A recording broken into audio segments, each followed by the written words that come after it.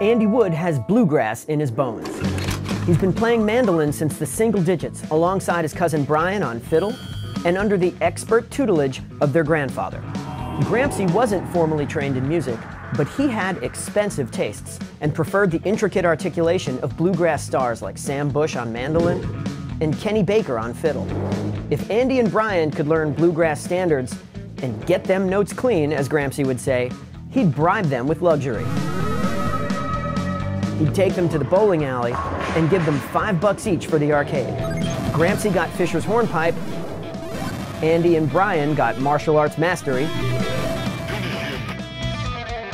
and everyone was happy.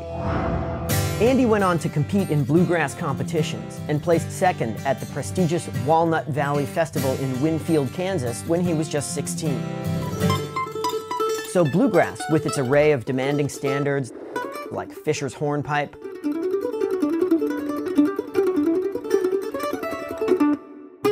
and Big Mon, was the training ground that enabled all this flat-picking skill.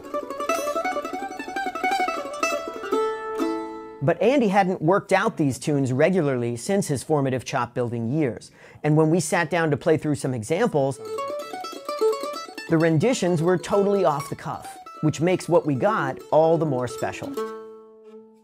That would be like the length. That sounds great. I think we're ready to roll. We did these 2 takes of the bluegrass standard Red-Haired Boy a couple hours apart with no click.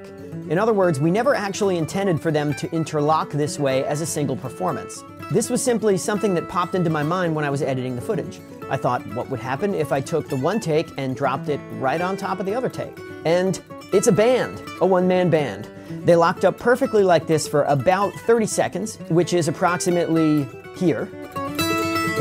After which point, those numbers you see on the screen are the numbers of video frames I had to chop out of the guitar side of the performance to keep them both lined up. Now for reference, 1 frame of video is a 1/30th of a second, so you can see just how small and infrequent these edits really are.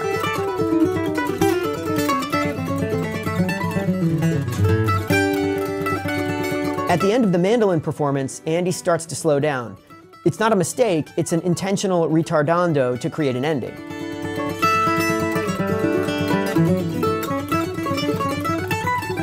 Even given that, with just a 3-frame edit to the guitar side, very cool. It's worth noting that the reason these 2 takes lock up is not because Andy is playing a super consistent computer-like tempo. He's actually speeding up and slowing down. And this is pretty common when you look at great musical performance that were not done to a click. Just for kicks, I once mapped out all the tempo changes in the Star Wars end titles. It's crazy how variable it is, even within sections where the written tempo is constant. The key is that all the players are speeding up and slowing down together. So it's not a mess, it's just exciting. In similar fashion, what's cool about the Red-Haired Boy performance is not that it's consistent, but that Andy is speeding up and slowing down with himself together. The ebb and flow of the tempo in this tune is stored in his brain similarly on both instruments, and he is somehow able to recall both the starting tempo and the subsequent changes with no reference. The synthesized duet sounded so cool, I decided to try this with the other standards we played on both instruments. In Whiskey Before Breakfast, there were a couple of stylistic pauses in the guitar version that simply were not there in the mandolin version. So I had to chop out a small slice of time at 2 points. But aside from that, the tempos were essentially the same, and the edits were similar. A frame or 2 here or there, and things lined up pretty well.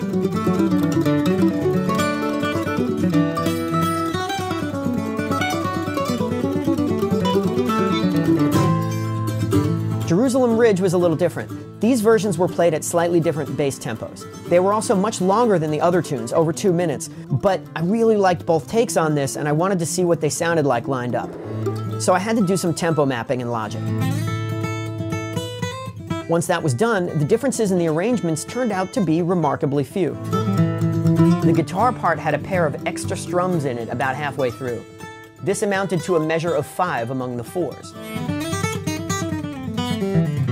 Or if you're mapping this in a fast 4/4, as I probably should have done to get the traditional bluegrass 8th note pulse, you'd end up with an additional measure of 2.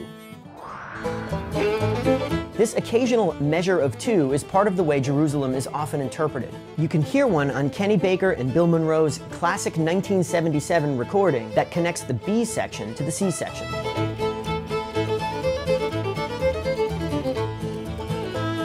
This is part of the mind game that bluegrass often plays with time, where a tune might be played in 4, but with the strong pulse of the bass on the 1 and 3, you can almost hear the whole thing in 2. And this duality is definitely something Andy plays with on both guitar and mandolin.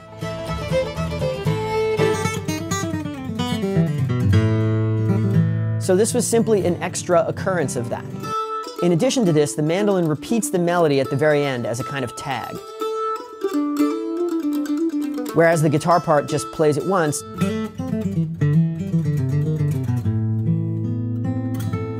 and finishes. Once I remove these two differences, the strum and the tag, the two performances lined right up. It's worth noting that this isn't a traditional bluegrass arrangement with rhythm and lead. It's essentially 2 lead performances happening simultaneously, and it makes the melody section sound ever so metal. The more expository solo sections happen a little further in, and even though both instruments are off doing different things, the energy level is appropriately higher at that point.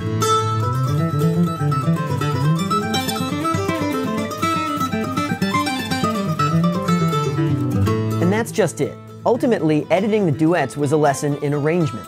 Even in their unrehearsed form, Andy clearly has a concept for these tunes that flows, with a beginning, a middle, and an end that takes you on a little journey.